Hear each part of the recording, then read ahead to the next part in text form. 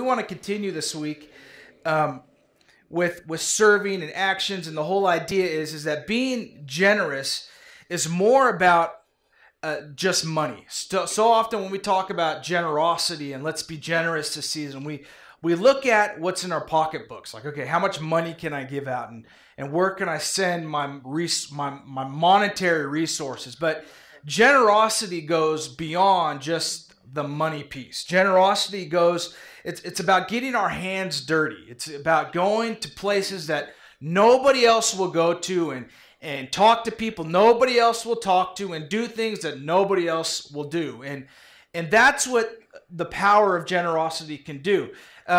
We, as I mentioned, had all 11 boxes were funded by you guys. So generosity was displayed in the fact that somebody in this church gave $10, gave $25, gave $50, whatever it was, towards these Thanksgiving baskets. That's generosity. And then we see people giving up of their time to come out on Tuesday to help pack these boxes. I think we had 12 people on Tuesday show up. Some were there the whole time. Some were there for a couple of hours as time allowed. But the bottom line is when generosity was needed to be displayed, you guys stepped up and came and helped out and did your part with your time. So we have generosity being displayed with money. We have generosity being displayed with time. And so people came and packed, and we did all this stuff. We had a great time, and we laughed, and Kelly threw a towel at me because I fake dropped her bad cookies, when I really was just wanting another cookie, even though Thanksgiving was around the corner. And so it was amazing. Debbie brought a bunch of decor and decorated the boxes so they didn't look like I just went to Lowe's and brought a whole bunch of boxes home and packed. Like, it was amazing. The spirit of generosity was alive and well. But then there's a third step. Then there's that step where you have to go to places that nobody really wants to go, or go talk to people that nobody really wants to talk to, for a variety of reasons. Maybe it's because of insecurities or fear, or what might happen when I go there, or what might people say if they see me, or a whole variety of things. But the idea is that generosity is more than just one thing. It's several things. And you guys demonstrated that beautifully over the last several weeks. And so, like I said, I want to say thank you for that. But the idea this morning I'm trying to get across is that being generous is more about money. It also includes getting our hands dirty in service to others, just like Jesus did. Jesus, when he was born in a manger so he can demonstrate what it's like to serve. The Bible says he didn't come to serve or to be served, but to serve, and gave himself. Jesus went to places and had meals with people that nobody on the planet would ever think of having meals or visiting. Why? Because he had a heart of generosity. He realized he was here for the people around him, not for himself. He fasted. He did all sorts of things so he could position himself. Let's remember, although he was 100% God, he was still 100% man. So he still had the whole impact of what you and I experience, what you and I feel. But yet he also had an understanding of his mission here on earth. And his mission was to serve everybody around him. Amen. Even to the point of mockery. Zacchaeus, come down from that tree. How dare he go hang out with Zacchaeus? Do you know what that guy does? Do you know what that guy says? Do you know what he's done to Christians? Like, the stories go on and on and on. That's just one. But yet that's the very person Jesus came to touch and to minister to. And so, in the spirit of generosity, God is asking you and I to go to that person that has been rejected by community and society and their family and the world around them. That's who God is asking us to go to. Now comes we put our money where our mouth is. Yes, God, I'll do whatever you say. But will you? When it comes down to it, will you reach out to that person? Will you go give that person a hug? Will you? Because too often we put excuses before our actions. Well, I don't know what to say. Or I'm not good in that area. Or I don't know how it will appear. Like we have all these different excuses. But how many of you know, maybe, just maybe, that Zacchaeus in your life just needs a hug? Just needs to feel like they're accepted. And that's what I love about the songs we sang this morning, because it was talking about the love of Jesus. The love of Jesus is here without condition. Like, you don't get to experience his love if you do X, Y, and Z. He loves you no matter what. Scripture says in Jeremiah that he foreknew you. Before you were born, he knew you. Before you came into this world, he knew about all the stuff you were ever going to do, all the stuff you were ever going to say, all the struggles, all the heartache, all the pain, all the times you were rejected by your family or rejected by man or rejected by society. He knew all that, but he still came to love you and let you know, I've got a plan for you.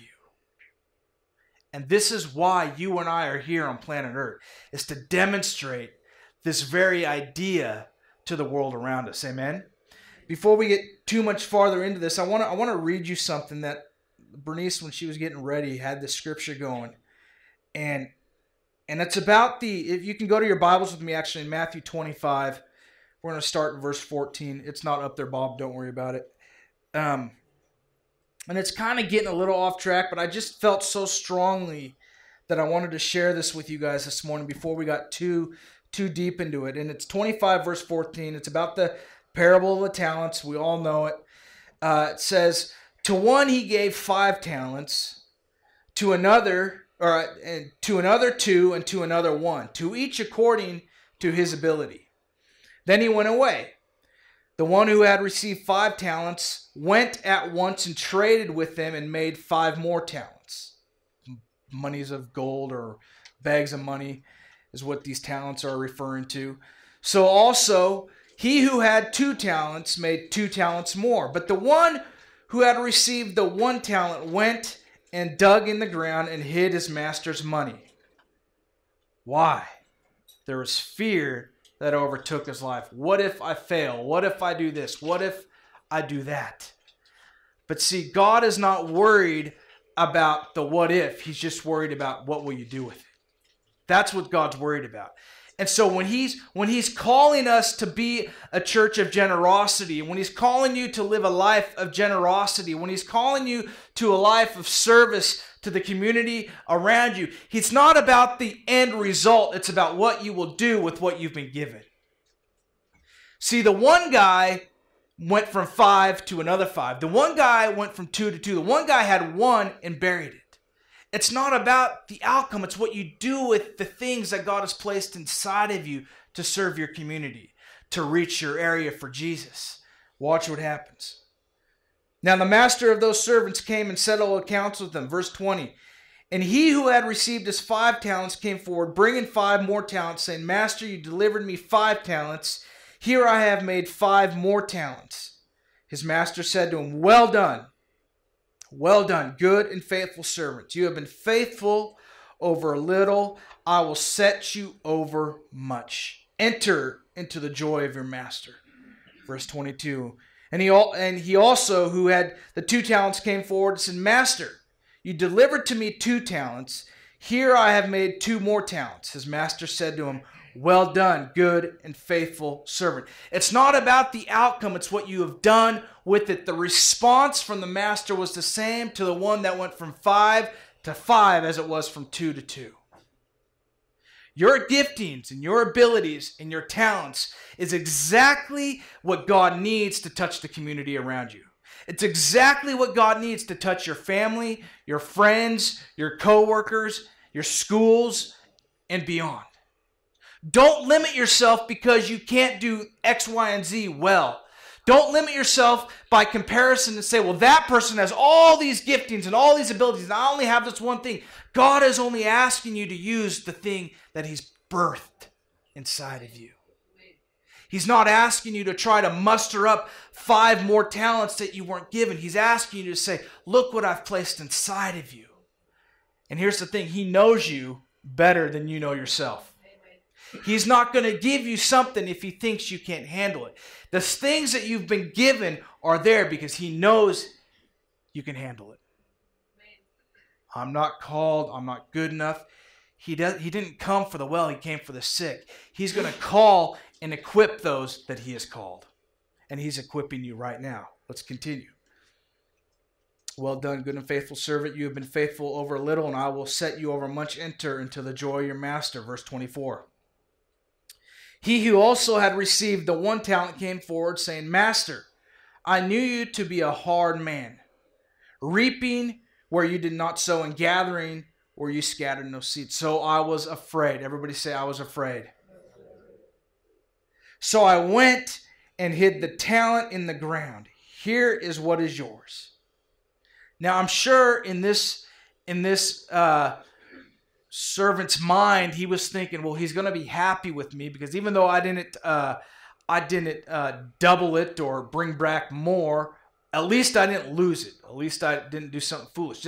That's the thinking in his mind. But listen to the answer. You wicked and slothful servant. You knew that I reap where I have not sown and gathered where I have not scattered no seed.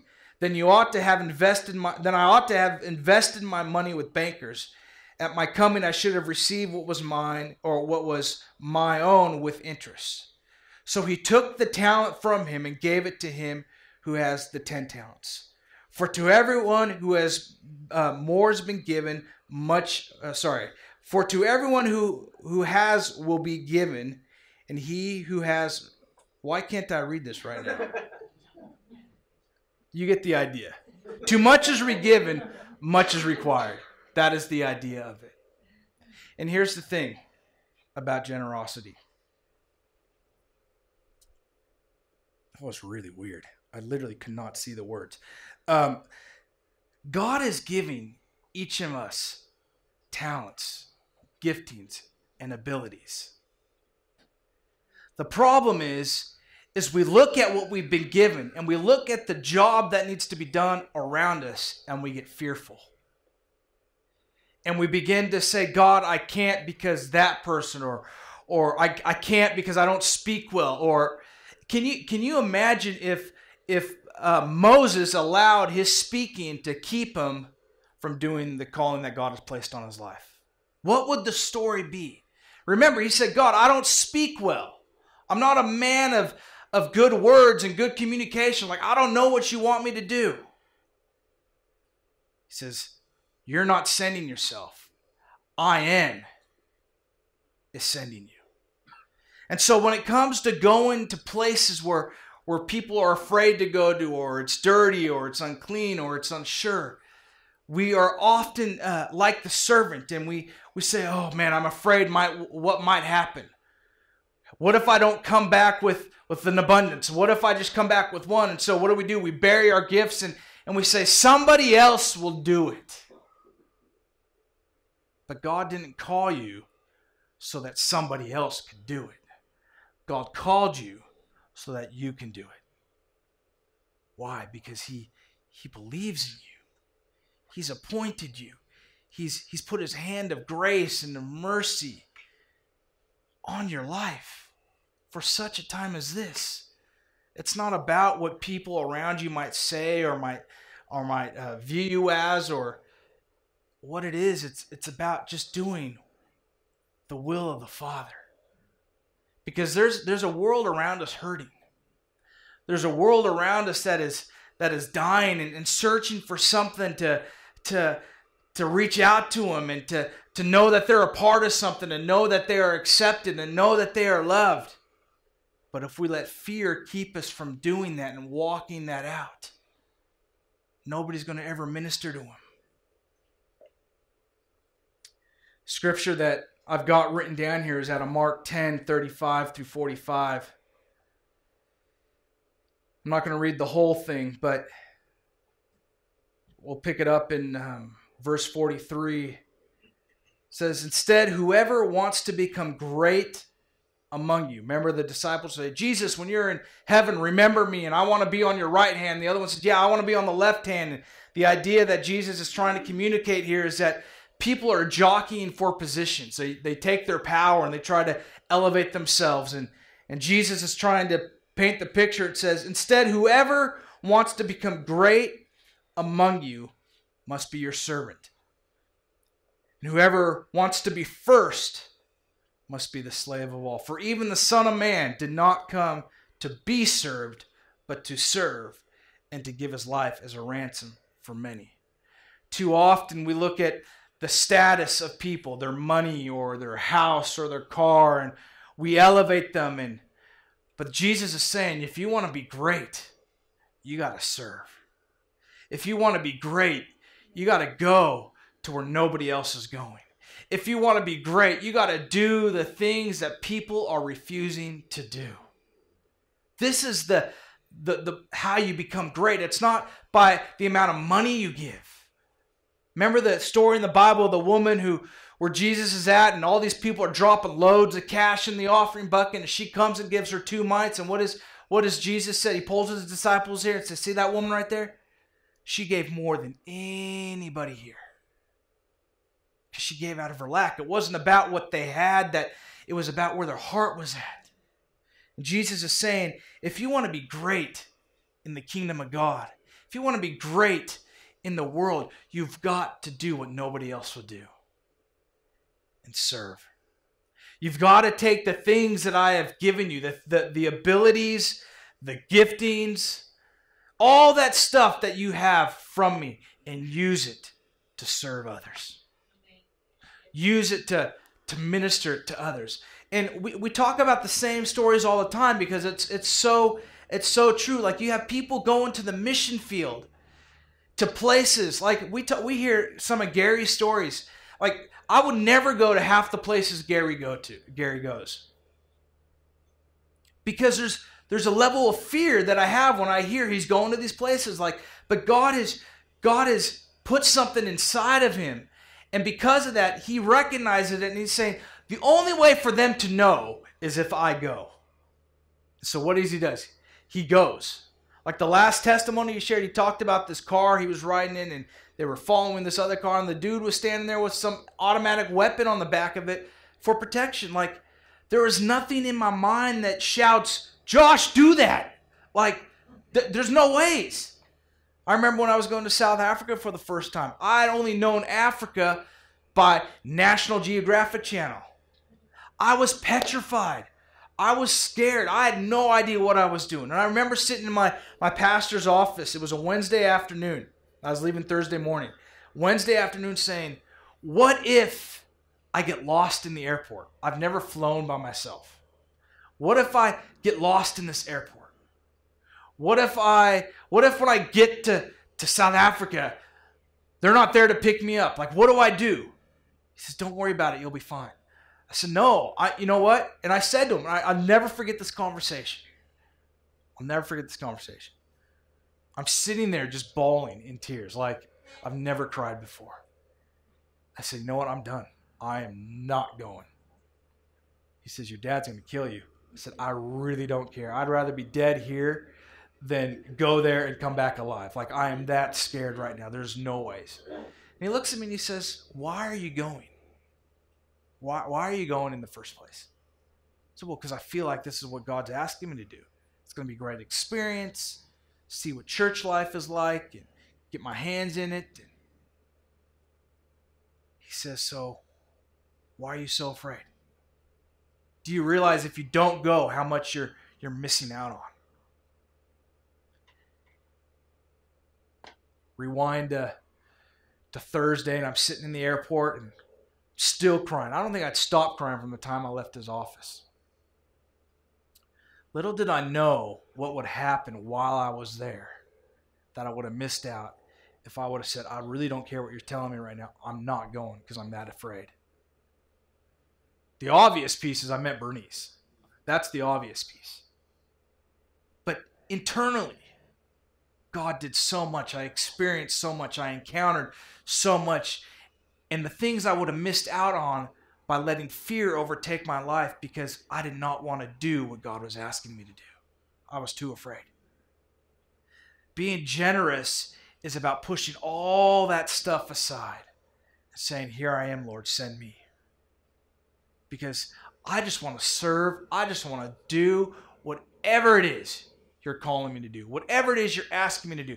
No matter my limitations, no matter my strengths, no matter my insecurities, whatever it might be. Because at the end of the day, I knew it wasn't me choosing to go there on my own strength. It was God sending me. I just simply responded to his voice. A couple of years later in South Africa, for those of you that know about South Africa, Kelly and Debbie know about the poverty in Africa because of their time there over the summer, but there are townships of the thousands upon thousands upon thousands of people that live in these huts. No bigger than a broom closet in your house. And it's not just one in there, it's multiple people in there. But there are 50,000 in this one particular community, and Bernice's sister had this vision to go do outreaches to this area, serve food and clothes and medical and all this stuff. And we were part of the family, so naturally, here we go with.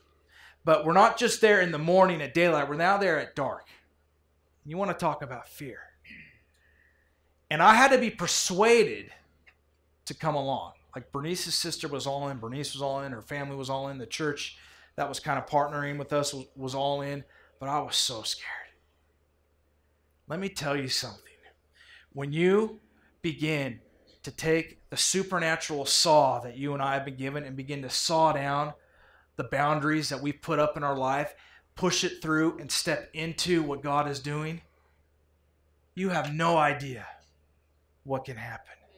The hearts that we saw ministered to, the lives we saw touched, the people we were able to hug, and like stories that we have from that time are incredible. Why? Because we pushed the boundaries. Nobody set up the boundaries. I set up the boundaries. I said, that is scary. I don't know if I'm going to come out alive. I've never been out of the country. I've never done that. So here are my walls, God. Here's what you can do with me, but I'm not going past it. If I let fear of serving keep me from using what God has given me, I wouldn't have met Bernice. I wouldn't have had the encounters and the experience in South Africa that we had. But it was all because we eventually tore down the walls and stepped out. It didn't matter what people thought. It didn't matter what people said. It didn't matter where we were going. It didn't matter what the smell was. It didn't matter what they looked like. Because there's something that happens when you say, here, let me pray for you, or hug, or give something, and their faces light up with joy. And you're like, that smile, it was all worth it. That tear was all worth it. That experience was all worth it. What God is asking you and I, His church, this morning, and it's sad that it comes up in this season. You know, it's Thanksgiving, it's Christmas, it's the holidays. It's where everybody worldwide, saved or not, begin to rise up and do things for people around us. But He's not asking us just to look at this time of year. He's asking us to remember year-round that you have a gift. You have a talent. You have an ability. Start using it. Start pushing the walls aside and begin to multiply it. God isn't asking you to do anything He doesn't believe you're capable of, which means you're fully capable.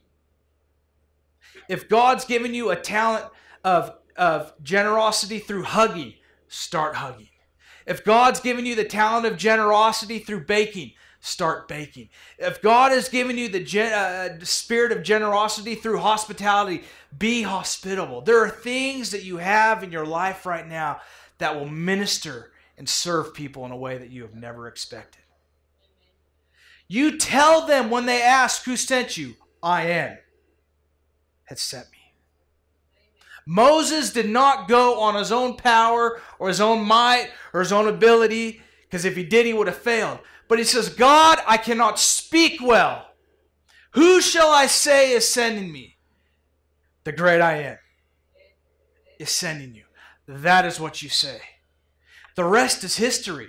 The freedom of God's people became a reality because Moses put aside his discomforts and his anxieties and his worries, and he realized for the first time that God is asking him to do something, but he's not doing it by himself because he's being sent. His words, when he opened his mouth and spoke, was the very words of the Holy Spirit coming out of his mouth. The very words that you speak are the very words of the Holy Spirit. The very hugs that you give are the hugs of the Holy Spirit. Come baptize me with your love. Abba, Father, I'm so in love with you. I'm so madly in love with you. This is what happens when people experience the love of the Father in a way that they have never experienced. And here's the thing. Yeah, I agree. I'm with you. I'm behind you. I'm going to do it. I'm making a new declaration today because I don't know when the next opportunity is coming, so I got time to figure that out. But here's the thing. We are faced with something every single day.